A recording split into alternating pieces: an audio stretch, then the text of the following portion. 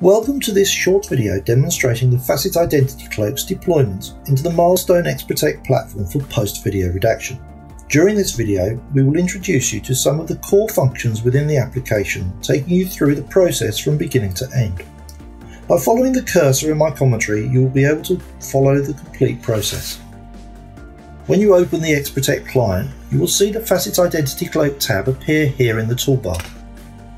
By clicking on the tab brings up the application in the central screen, where we are prompted to select a camera.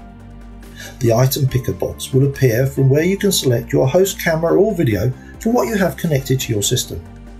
Selecting your target will automatically import the video into the application. Once the chosen video has opened, you can use the timeline in the normal way to toggle to your required clip, where you search for the specific piece of video you need. Clicking on the time selection mode icon in the lower left corner will open the square brackets on the timeline, which you can move as you require to determine the specific clip you need. Once selected, we press Next in the lower right corner. This now brings us to where we select our target to be left in the clear. For this exercise, we will choose the lady with the basket in the middle of the screen. To begin, we first select the overall shape we are going to use for this task. Today we'll use a rectangle, so by selecting the rectangle icon and clicking New, we draw a box around the target. Whatever now is inside this box will remain clear.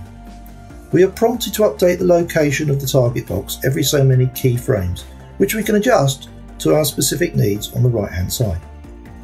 By just clicking once in the middle of the target, we'll move the original box to this location, which we continue to do until the target leaves the field of view. By using the timeline to go back over the last few moments, we can verify the target stayed within the box throughout the chosen clip. Once we are happy that we have captured what we need, we press Save. We can have as many tracks as we like on each clip. Once we have created tracks we require, press Next in the lower right corner. You can see now that other people in the clip have been redacted, whilst our target remains in the clear.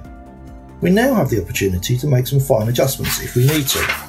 By selecting the blur icon and moving the cursor back to the video, a circle will appear. Wherever we click the mouse now, the area under the circle will become blurred. We can do this as many times as we like, wherever we like in the frame, though this blurring is only on this single frame. Additionally, we can select Erase icon and the opposite will happen. Wherever we click in the frame, the area under the circle will become clear. We will just put it back how it was. Now, if we check the dynamic adjustment box and select the blur function, let's just increase the size of the circle a little bit. When we now hold the mouse over a target, such as this gentleman here, and hold the mouse down, the video moves forward automatically, blurring each frame as long as we keep the mouse moving. We can do the complete opposite by selecting the erase function if we want to clear an area dynamically. By using these controls, we can vary the depth and size of the blur, giving you full control of the levels of blur your redaction output uses, even providing the option of a full body blur if required. Finally, we move to Export, which when we click asks us to select the destination of the file to be exported, from where we can play the full redacted version. Thank you for watching this short video, and any further details please contact us at Facit Data Systems or see the links at Milestone Marketplace.